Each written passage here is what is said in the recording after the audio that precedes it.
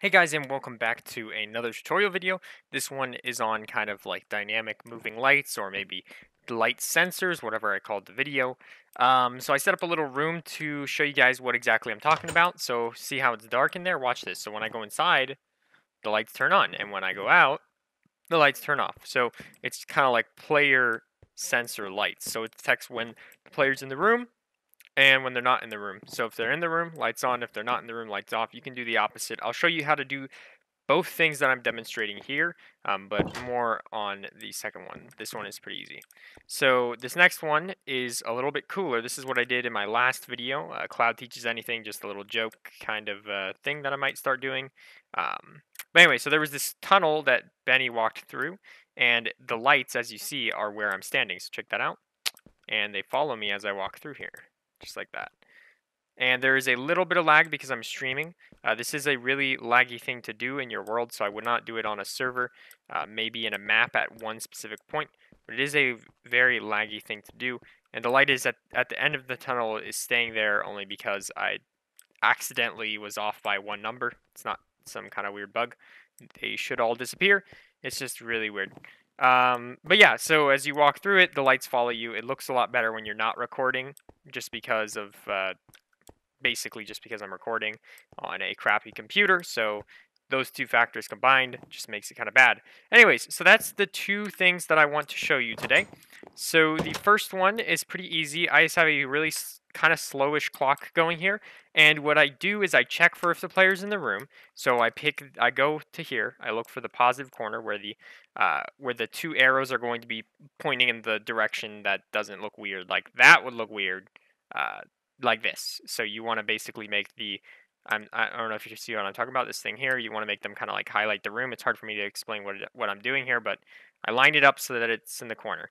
That means that this direction is positive, this direction is positive. You don't have to do that. I prefer to do that. So then you type in x equals in one of the coordinates. So we are at 926, y equals 57, and z equals negative 484. So this is a 5 by 5 room, so all I have to do is, if I want to get to make a square around this room, of picking this room instead of using radius, I want to make it 1, 2, 3, 4 blocks in the z, and 1, 2, 3, 4 blocks in the x, and it doesn't matter, 4 blocks in the y. So dx equals 4, dy equals 4, dz equals 4. So the dz and the dx, if you don't know already, I'm sorry that you might not be able to see my whole thing since my screen recorder is not complete.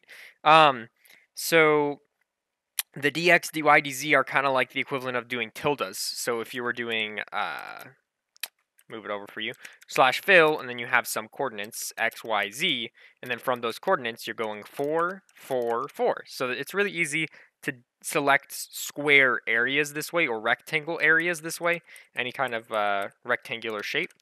So anyway, so you pick that, and you're testing if a player is in that area, and then if they are, then it is setting the blocks up here to redstone blocks to power the lamps.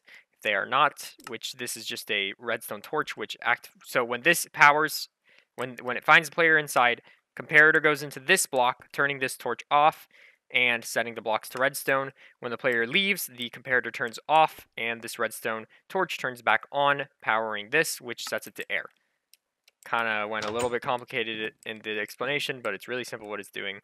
On, off, on, off. Okay. So now we move on to the one that's more complicated. This one basically takes that idea and then takes it to another level. So this one I'm using repeating command blocks for this one. So first we want to check if a player is in the tunnel, and I do so not with the test for, but in a similar fashion.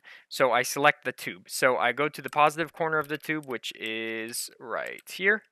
Positive corner inside the tube, I get the XYZ coordinates of this corner. Then I get the tilde, the directional dy, dx, dz coordinates to make it select just the center of this tube. So anybody in the center of the tube, that's what this is, and we are giving them a tag. So then it is executing at anybody in the tube with the tag and teleporting an armor stand, that's a special armor stand, this is a special armor stand, to x equals negative 927, y equals 55, and the tilde. So why I use slash teleport instead of slash TP is going to basically say, if I'm teleporting at P, tilde, tilde, tilde, it's going to teleport me to 0 blocks in the X, Y, or Z. So if I do /TP@P tilde tilde tilde 1, it's going to teleport me 1 in the X based off of where I'm standing, okay? So I can't do that because that's not what I want. What I want is to execute at the player standing in this tube, right? So I want to see a person standing here. And I want to make the armor stand be in this exact place. I want it all along this line here. I want the armor stand to be somewhere along this line. But in terms of the Z direction, this is the Z direction, I want the armor stand to be where the player is. So armor stands here if the player's standing there, armor stands here if the player's standing there, and vice versa, but I want it to remain in the X direction. So I want it to be in this perfect X and Y position.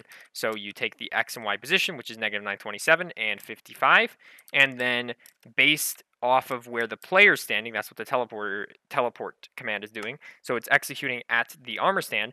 Based off of where the armor stand is, where the player is, it'll teleport the armor stand to where the player is, but at X equals 927 and 55, and teleport it to the player's Z position. So if the player has a Z position of -493, as I do right now, it will teleport the armor stand to -927, 55, -493.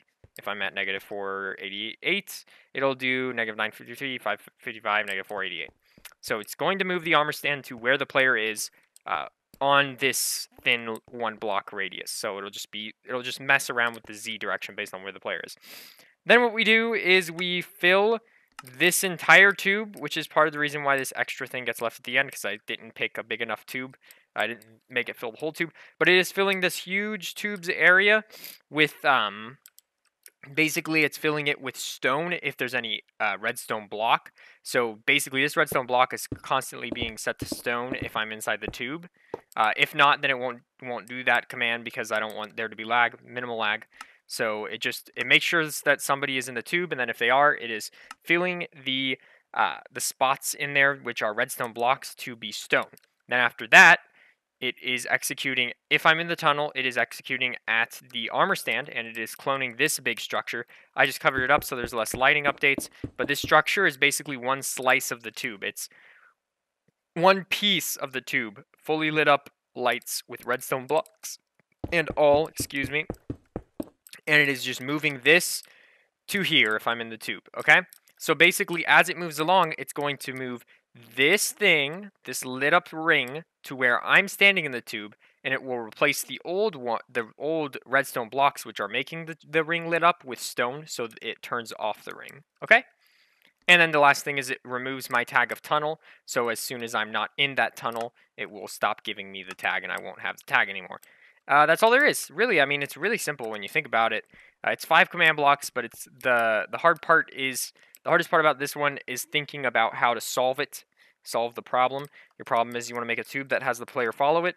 What is the easiest way? I believe this is the easiest way to do so, to solve the problem. But the hardest part about command blocks really is figuring out what to do and knowing what to do at the right time with the right commands. So that was a really quick one, guys. I hope that this was useful to you. If you have other kind of lighting situations, you can use these kind of methods to do stuff with them. I hope you do find this useful for some kind of adventure map maybe you plan on doing in the future.